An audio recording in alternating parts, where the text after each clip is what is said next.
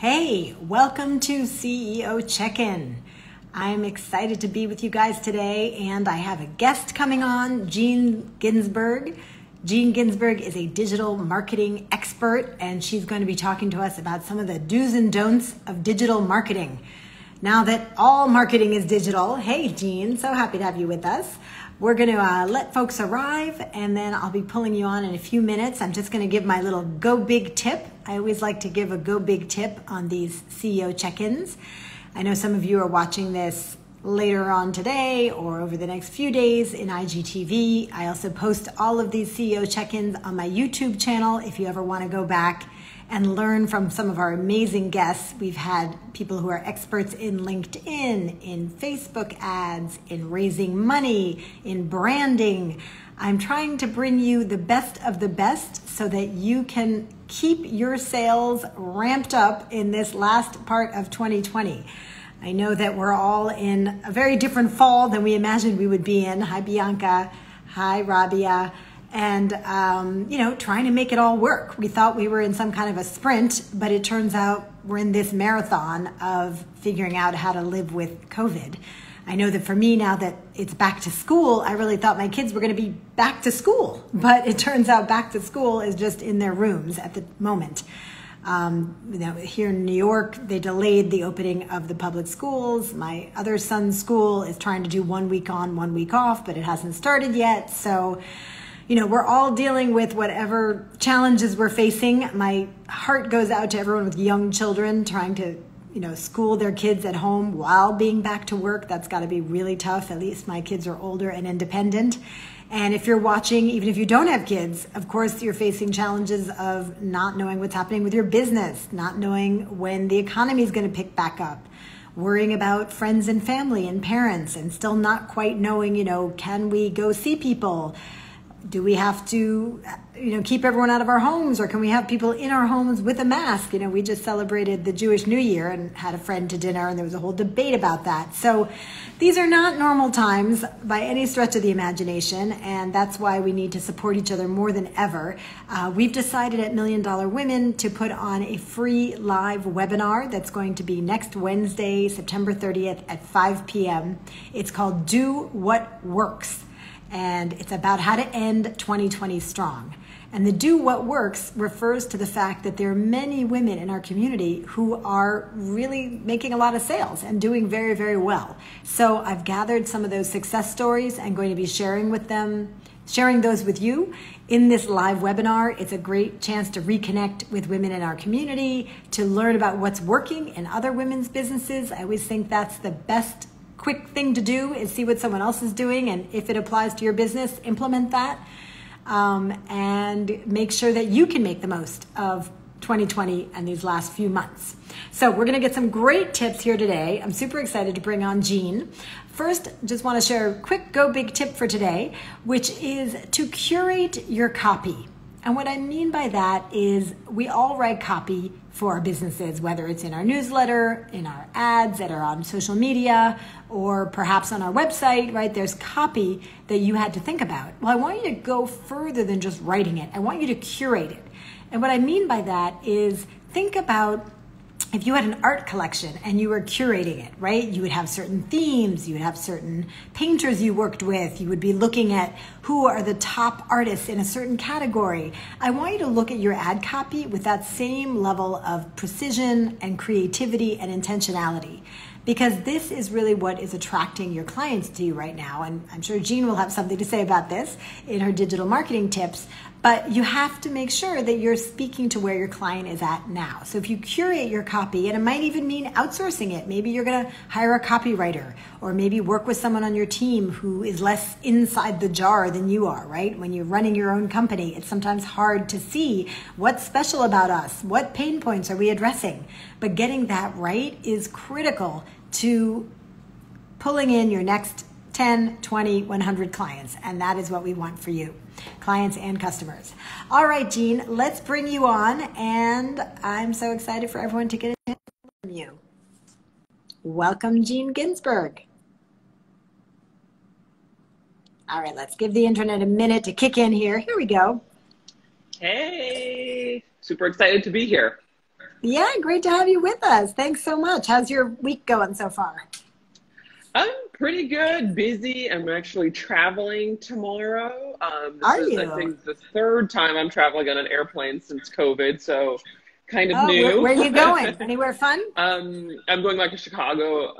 It's my dad's 80th birthday yesterday, so we're having a little party for him in Oh, Chicago. nice. I'm from Chicago, so I live in Denver, but grew up in Chicago and went to high school and college there and all that jazz. So going back there to visit family. So Oh, well, it's been happy birthday to interesting. your dad. I'm sure he'll be Oh, well, so thank happy to you. have you with him. You know, so Yeah, many families haven't seen each other in months and months. yeah, for a while it was like that. I didn't see my family. So I think Thanksgiving was the last time I saw them, and then I went to see them again in July. So it was like something like 8, 6, 7, 8 months or something like that. So yeah, it's been, I know you were talking about this earlier, about, kids going back to school or not going back to school and all of the different, all of the things that are changing. It's been pretty crazy. Well, and I you're gotta say. helping women and men, but mainly women, with one of the key aspects that everyone's facing right now, which is, all marketing has suddenly become digital marketing, right? It's like there's Yeah, no more face to face, there's no more, doing any other kind of marketing. And I think everyone's had to up their game in a way that they, maybe thought about, like, oh, I should do this at some point. I should get good at social media. At some point, I should figure out how to, do sales funnels. And the social media platforms are changing. I know you've done some live videos about Instagram's Reels, right? How to make the most of that. So I would just be curious, what are you seeing as a couple of things that are making a big difference for people? If we can go right to the solutions, it'd be awesome, right? sure. Thank Absolutely. you. Yeah. I mean, I That'd be know we great. have about 25 minutes to chat, but yeah, let's go straight to the solution. What's working? I would say, yeah, digital absolutely is the key now. Before, a lot of businesses can use more traditional marketing, and it's still around, but definitely digital is making its headway much more since COVID started, just because we're on our phones so much more, we're on our computers so much more. And so our audiences are now hanging out much more on social media, online, on websites, on blogs. And so this is the time to start a conversation with them is right then and there. So this is the change that, of course, and of course you're seeing that too, like you said, and I'm seeing that, is just digital is much more prevalent. And if you're not doing digital, then you really should consider your growth strategy for moving forward, because that could be detrimental to your business if you are not utilizing digital at this point. Yeah, and I think the women in our community are there. I think they're doing Good. it from what I've seen. But what I'm definitely hearing is, I put things out there, I do all this social media, but it doesn't convert. I'm hearing that a lot. So is that something you've heard in your community too? And what are you doing around that? What are you advising? Absolutely. I mean, I think, if you throw spaghetti at a wall, it probably will stick or might not stick. So what you said earlier about curating copy, it has to be very strategic. I mean, copy is of course one of those things, but everything that you do as part of your business has to be strategic. And, I've had to learn that the hard way with my business. I was doing that in the beginning with social media, where I was just kind of throwing spaghetti at the wall and seeing what sticks. But now I had to learn that I had to become a lot more strategic with Oops, what sorry. I'm doing. That's a nice living room. I know, whoops. Press the um, wrong button. oh, that's all right. That Yes, wasn't very strategic. yes, well, sometimes that happens Please when go we're on. on This is live. helpful. Yes, being much more strategic with what you're doing. And really, for me, and I probably at this point I've spoken to over 1,000 entrepreneurs in my career as a business owner in the last 7 years. And the one thing that I definitely would recommend is getting very clear on your ideal target market and on your branding and your messaging and what you're trying to put out in the world. And once you get clear on those things, then using social media, using content marketing, your email, your website, it becomes a lot more clear, because you start attracting the people that you want to work with your brand. And so that's why I think a lot of times when we post, or when entrepreneurs post stuff to social media or to whatever their website, it doesn't convert. It's because they're not clear on their branding and their messaging, and they're not clear on who they're trying to target. And it has to be very, very specific, especially in the beginning. I always say niche down in the beginning when you're starting your business, because you want to get a very clear message out to the very like small group of people that you want to work with.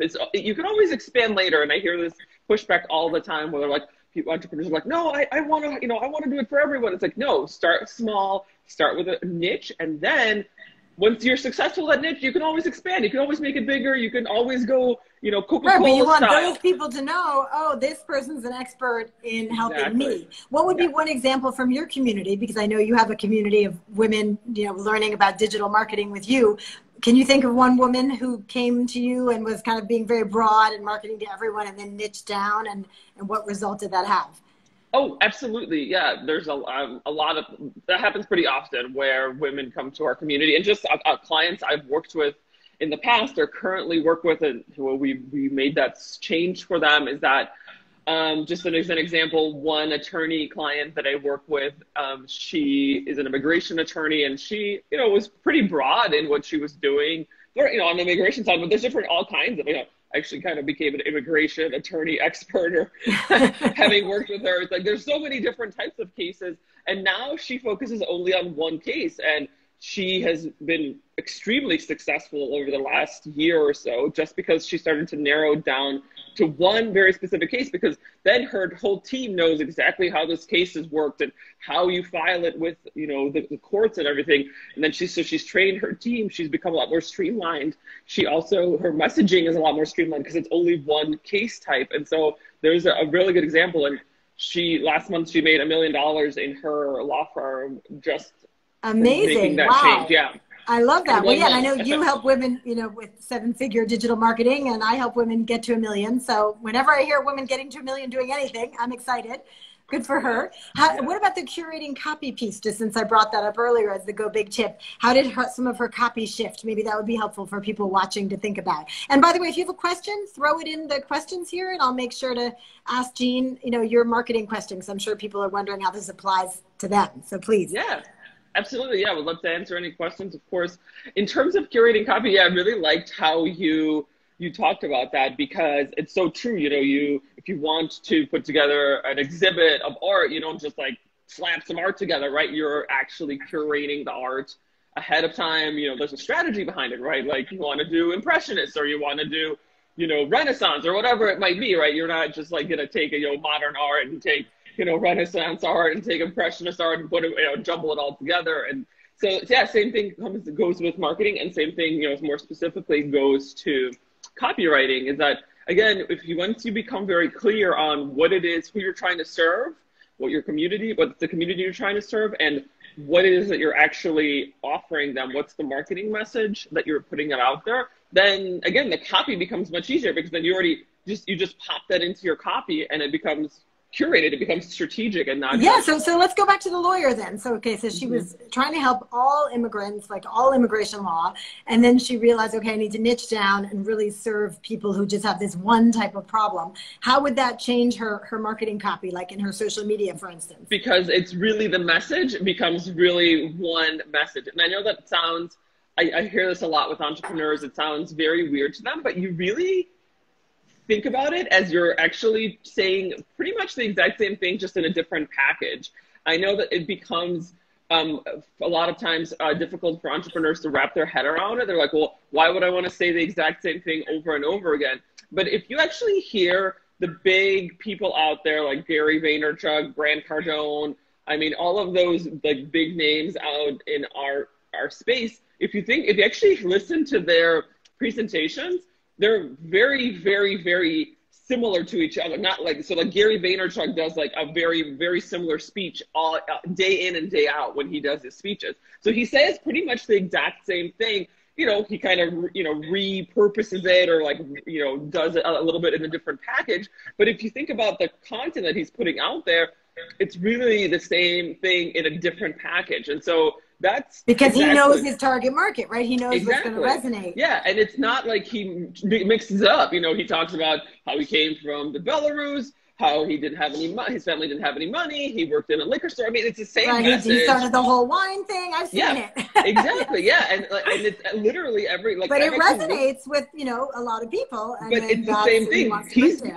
As the entrepreneur, he himself does the exact same thing pretty much over and over again, and that's what we have to think about. It sounds weird, but really, when you hone in on your message, and that's exactly what the attorney client did, is that she just honed in on the message, and she kept repeating that message over and over in her copy, in her Facebook Lives, in her ManyChat, in her when she's doing. So this is a great tip here, and let me just make sure people are getting this, that it's about coming up with some core language and some core pain points that you solve for your customers, because you know so well who you're serving, and then repeating that across many different platforms. And I hope at some point, Jean, you're going to talk about sort of which platforms you think people should be using, right? Because LinkedIn, Instagram, Facebook, TikTok, for however much that applies to us, you know, all these different options that, you know, can be very overwhelming for people.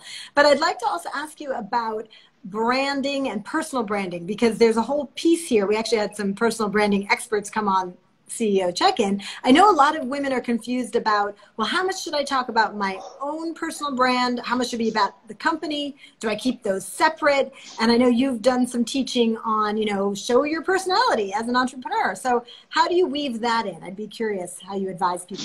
Yeah, that's a very good point. I always think that weaving your personality is really what makes you stand out as an entrepreneur. That's why people like you, is because you show your true self, you show your personality, you show what you're like, especially on video. And then that's kind of what draws people or repels people from you, right? That's because you're showing yourself. And so I would highly recommend, and also it's like, when you don't show your personality, it can be very kind of robotic in a way, especially on video. And so that's why it's important to show who you are, whether it's through your copy, through your videos, through whatever, all of your marketing materials. So include some of that, but you can also very much control how much you're putting out there. So if you don't want to talk about your kids, don't talk about your kids. Like, you don't. Like, for example, you know, I go back to Gary Vaynerchuk just because I follow him very closely. But if you notice, he doesn't ever talk about his family or his kids on anything. He never has pictures of his house anywhere or videos of his house anywhere on his social media, because he chooses not to discuss his family or his house or his, you know, wife or his kids. I mean, he mentions them in passing sometime, but he never really talks about them directly. And that's his choice, because he feels that that's not really part of the conversation. Yeah, and he's showing his personality in different ways. I know he curses a lot, right? He's kind of a bro, like he's got that whole thing going. Yeah, and that's the thing. Like, a lot of times I hear like, well, I don't want to show my I don't want to show my personal life. I don't want to show my kids. You don't have to. You don't have to show one picture of your kids if you don't want to do that. So it's very much what you choose, what you want to show. Now, you should show your personality, but if you don't want to show your personal life, hey, you never have to. So it just and I would be curious, because I have these discussions with my team, right, where it's like, okay, do people really want to see like where I drink my coffee? You know what I mean? Like, it's hard sometimes to get your brain around the idea of showing things that really seem meaningless to you. So I would be curious, what are like 3 things people can do that like show their personality? What could they do? Absolutely. I mean, let's say traveling or vacations, that's a good one. I do that quite a bit with mine. And the thing is, you'll see when people start to react to those things, like maybe they're interested in your coffee and you'll get a lot of engagement, and people will be like, where is this coffee place and where can I find it? And do they ship, everywhere in the United States? You might start seeing that, that's, people love that kind of stuff. Or you might see crickets, and so you're like, okay, maybe people are not interested where I buy my coffee or where I drink my coffee. So a lot of it is just going to be testing, and your audience, some of them might be so travel, that would be one way. What are 2 other things you could do to show your personality? Other things would be, it could be if you want to show your family, that kind of also shows off your personality. Talk about where you live, maybe talk about your neighborhood or your city that you live in, because that also shows your personality. For example, I live in Denver, and I do talk sometimes about, skiing and hiking, because that's a big part of my life, and being outdoors. And so I love that. And I talk about that as part of my personality, because I moved to Denver for, particularly a lot of times for that reason. So a few things, yeah, travel, where you live, because that kind of shows off, your personality, whether you live in Memphis or you live in New York or you live in Denver or you live in LA, it's like a certain type of person that gets drawn to that kind of place or city. So great idea. So yeah. Show off, where you live, show off travel, if you're going somewhere, talk about that. Those are things that help people get to know you. What would a third thing be? Hobby. So maybe I see behind you have a lot of books. Maybe you love to read. So talk about the reading that you do. No, it's just my set. I don't really know this. I read. I don't read. I listen to audiobooks all the time. I listen to podcasts very often, like if I'm walking the dog or I have a long drive. I listen to audiobooks that are mostly related to entrepreneurship, business, personal development. I would say those would be the main, like the ones. I don't read any fiction books at all, because I think there's so much to learn about, things that are going on right now, that I don't do any fiction. So that's an example of my personality, right? Like I don't read any fiction books, and some people love fiction. So it just depends. So would you do a post on that? You would do like a social media post talking about the podcasts you love, and that you don't really read fiction, and people can kind of get to know you better that way. Yeah, and also like you can also make recommendations on books that you've read, right? Because for example, I read a lot of books on entrepreneurship, and I love them, and I think they would be super helpful to my community because they're also entrepreneurs, and I would love to share my experience about a certain book that I've read. Like right now, I'm reading the Blue Ocean Strategy, or listening to. Sorry, I don't read. That's a great one. So I'm a huge reader. I was teasing, obviously, and I love that book. That's a really good classic. Absolutely. Okay, so these are great tips. I love this. This is very concrete, and I'd be curious. Maybe share us a little bit about your story, about how you got to where you are. Since we're talking about going personal, I'm sure people would love to get to know you a little bit. Sure, I can do a couple minutes. So I was born in the former Soviet Union. Came here to the United States, to Chicago, when I was 8 years old. Didn't know any English at all. And my parents family didn't have any money. I mean, we came from the former USSR. There was like never any money there. Everything was all communism. So it's very much been kind of a rags to riches story. That's so cool. So Russian was your first language. Yes, Russian was my first language. And of course, you're someone who speaks a lot of languages. And we talked about languages, this. Yes. I mean, too bad there was no little Pim at the time. We could have gotten up and running in English very, very quickly. But that's also why you have no accent, right? As you learn before the age of 10. If you learn a new language before the age of 10, you can have no accent. No one would ever know. Yes, you are familiar with like I guess I'll call it the biological / like sociological ways of learning languages, right? So when do you have an accent, and when do you develop an accent? If so typically after 10 or 12 is when you develop an accent. For the most part, it depends. Maybe you work on it really hard, and so you don't develop an accent. But under 10, typically, I guess the mind is a sponge for kids, and they're just very, very quick on learning languages. Did you learn your languages? When you were a kid, did you imagine you would be an entrepreneur? Is this like you always knew you'd take this path? No, as a kid, and then that's the rest of the story is my parents, being immigrants, very much stay in your lane, get a good job, get a good paycheck, just do your, don't make any noise.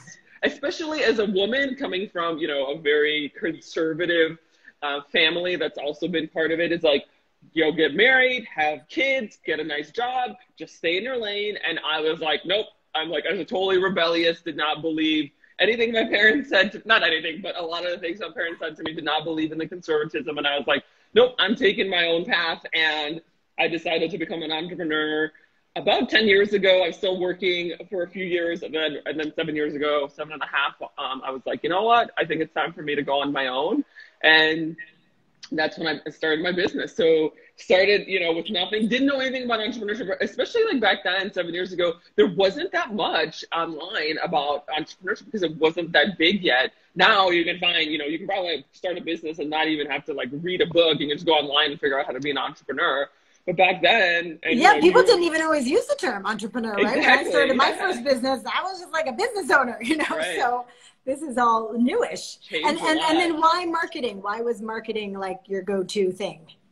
Yeah, it's a good question. I did graphic design when I was in high school, and in college, I was on my college newspaper. And so I've done a lot with graphic design, and layout for newspapers back in the day. Like, this was all done manually before we had like software and everything. So I really liked that. And so I was like, oh, well, where can I apply that? So I started looking into marketing, and I guess about 15 years ago, got a job in marketing, pretty much right after college, got a job in marketing. And then just kind of, worked my way through the ranks, and then decided one day, not one day, but, for a while, I was like, I really want to start my own thing. I really want to go on my own. One thing that really bothered me about working in pretty much any company was like the inefficiencies of corporations. That drove me nuts. And my business is extremely efficient. Everything's documented. We have a standard operating procedure. Like when I hire a new person, they get trained on everything. Type A sisters, let's get a little fist bump. Oh my God, yeah, totally. Yes. I don't even think it's, I don't know. I don't think I'm type A necessarily. No, but if you love the systems and all that, yes. That's like a little piece of type A. And yes, I do think that's definitely. often people's first sign that they need to be an entrepreneur, is when they're always looking at how the company's doing it, going, why are they doing it that way? Yeah, this is so stupid. It was just so frustrating for me, because it's like, I was like, there's so many inefficiencies, and I would go to my boss or whatever, but they would be like, no, this is just how we do it. And that was the other piece that I freaking like couldn't stand. I was like, why are you doing it this way? There's no reason for it. There's better ways, more efficient ways. And I know people watching right now are laughing because they've had so many of those same thoughts of like, I gotta just either you have to leave and do your own company, or you feel like you're just gonna have to blow up the company you're in, right? Yeah, it was so. Well, I'm so glad you went and started your company, because I know you've helped so many people with their digital marketing. And yes. This is a tough time though, Jean, right? Like people really are scared about their business's futures, wondering why things they did before that were working, maybe they aren't working as well anymore. So thank you first of all for sharing your story. That was super cool and inspirational. And but I do want to get us back to like, what should people be doing, right? Because you're the expert. So how do they choose where to spend their marketing dollars? Can you just share a couple of like things that you're seeing maybe in your community as are working? I have this webinar coming up next Wednesday called Do What Works. So what works according to you in your community? Yes. From a very overarching perspective, going back to your ideal target market, really get very clear on that and get very clear on your messaging. That will work no matter where the economy is or what's going on, because you can always connect with your audiences if you know their pain points, if you know their challenges, and you're very clear on it and how you can help them. So that's a good reminder. And their pain points and challenges may have changed now, right? With COVID, they've got new pain points and challenges. But what about picking between, LinkedIn and Facebook and Instagram and what else did we talk about? TikTok, YouTube, right? You can advertise on YouTube. How are people making those choices in your community? Right. So that's actually a good question. And I get that question asked very often. And I know that this is not gonna be the answer that you're looking for. It always goes back to your ideal target market. So if you are a B2B company and you're selling to businesses and that's your product or service, then LinkedIn probably would be your best bet. If you're selling to moms, you have a product, or you have maybe mom entrepreneurs or something like that, or a mastermind, then Facebook's probably a good place for you, or Instagram. It really depends on where your audiences are hanging out. They are hanging out on certain social media platforms. If they're looking for more how-to longer videos, YouTube is definitely a good place for that. Like, how do you decorate a cake, right? Maybe you have like a cake decorating course on that, and they probably are maybe looking on places like a YouTube, because those are typically longer, and the expectation going into YouTube is that I'm going to watch a longer video versus like a Facebook or an Instagram, which are 15 seconds or a minute or something like that. So that's good. So you have to look at your target audience, figure out which platform they're on, and then I'm sure you're also seeing people cross purposing some of their content, right? Just like we're doing here, we're on Instagram TV, but this will also be on YouTube. We can also cut a little piece of this and put it on LinkedIn. So I think people are getting very creative now about how they can repurpose, their content.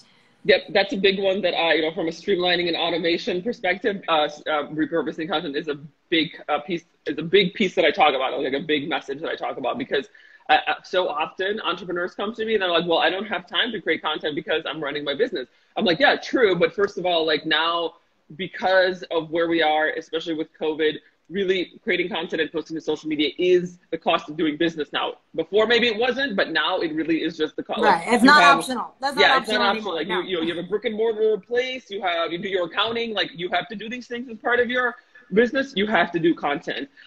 So I talk a lot about streamlining and automating and repurposing your content. So like taking this video, making small clips out of it, putting on different channels, maybe making a podcast out of it. So downloading the audio and making a podcast, 30-minute podcast out of it, making short clips, taking quotes out of it, making it into a blog, right? So you can transcribe this audio and make it into a blog post. Or hiring a VA and having them, take some of the quotes and put it into Canva and make some pretty images for social media. Yeah. Right. These are all awesome tips. And this is part of also what we're going to be sharing next week. And I hope you'll join us too for do what's working, right? So that we can see what are women doing. Because I know this can be overwhelming. If you're listening to this going like podcasts, blog, videos, like this is all a lot for me to do. And look, some people, right when COVID hit, they were like, okay, get out the ring light, get out the camera. Let me, I can think of many women in our community right away jumped on it and are reaping the rewards. Some of you are watching right now, you know who I'm talking about. And others are just getting to it now. So help us understand, Jean, also the mindset piece of that. You know that I just wrote a book on mindset. I know you're really into teaching mindset. I've seen from what you post. What's the mindset shift that people need to make around doing all this posting? Yeah, absolutely. The mindset is a big piece of it. I'm actually working on my second edition of my book now. I did a book 3 years ago. Working on the second edition. It's going to be released in the next month or so. Oh, awesome. What's it called? Can we get the name? Oh, it's the same name as before. It's Win New Customers, and it's all about digital marketing. But the point I was trying to make is that in my first edition, I did not actually have anything about mindset. But then in the last 3 years, I've learned that mindset is so important that I'm actually the first chapter of the new edition is going to be all about mindset. And one thing that I would say about mindset is I hear this very often, especially with video, especially with women. They're not very. A lot of times they have a lot of mindset blocks when it comes to like getting on video. Do I look good? Do I need lipstick? Do I need to do my hair? Like it's we have this kind of thing in our society where like women have to look good. You don't have to look good. You can just go on camera and start talking about your message. So I think we need to get past you just those need mindsets. Decent lighting, right? You need decent lighting, and the technology has to be good. You can always add a filter later, right? Exactly.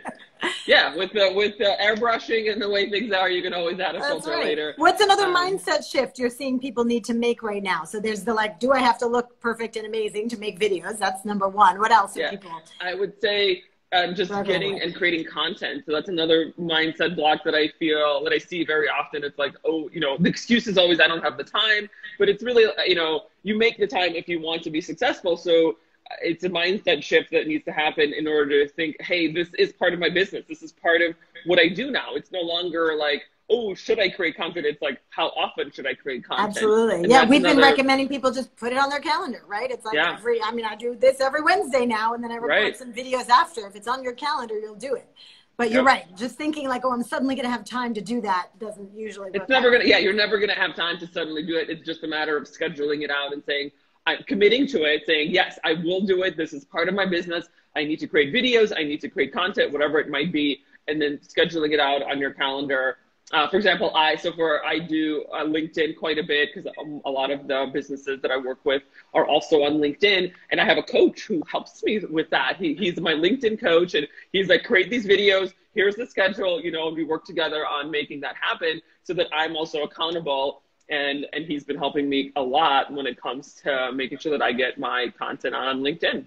See, I love that. That's strategic. Totally practicing what you preach, right? Yeah. Because if you don't prioritize something and if you don't know how to do it, then just get help doing it, right? That was one of my go big tips was find your flying buttresses, which basically means, all those things that hold up Notre Dame, the flying buttresses. Yes.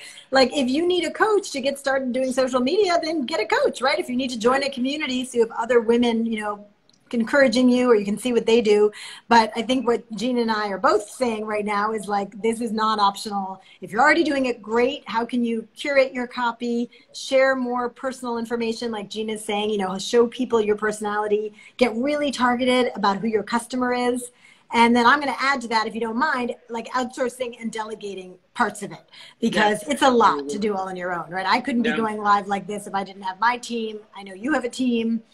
Do you teach a bit about that as well, outsourcing and delegating? Absolutely, yeah.